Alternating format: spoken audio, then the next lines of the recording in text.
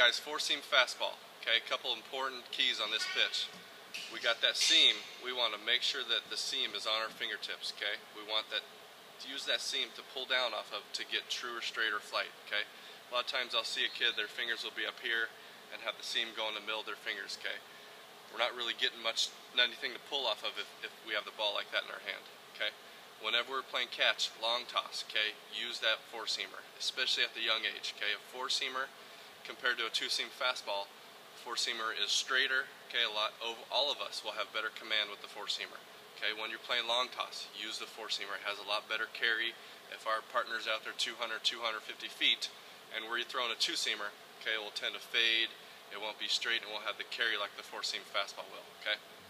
Another important thing on this pitch: make sure that the thumb underneath it is in between where our fingers are on the ball. Okay, a lot of times kids will have it up here on the side. Okay, all that's doing is putting more friction on the ball. Okay, with that much friction, it's going to take away from speed. It's going to be harder to control, all the good stuff. Okay, keep your thumb underneath the ball to get the backspin. Okay, this is Baseball Dude's video, four-seam fastball instructional tip.